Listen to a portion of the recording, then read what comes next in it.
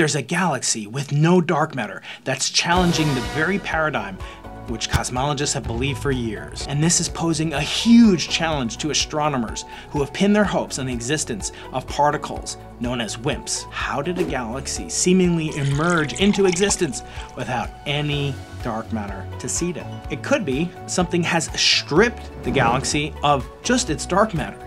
So that would require some contrivances. We'd have to think of a mechanism through which the dark matter could get stripped away and completely rendered invisible. It's a huge mystery. Now, astronomers make the simplification that you can actually trace the distribution of matter, luminous matter, the matter that we can see. We can't see dark matter after all, at least not yet, and maybe not ever if it doesn't exist. And that's why astronomers are so challenged when they discovered